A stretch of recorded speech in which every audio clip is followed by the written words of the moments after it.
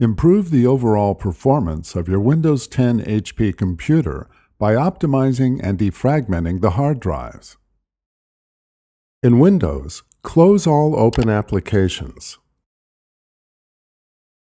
Click the Start button. Type defragment and then select Defragment and Optimize Drives from the results. Windows 10 defragments and optimizes the drives in your computer automatically on a weekly schedule. Modify the schedule by clicking Change Settings.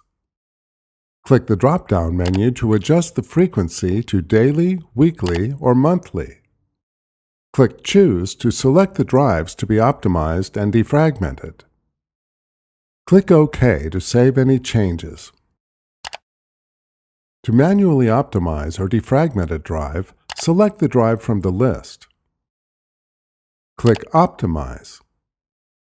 The selected drive is optimized.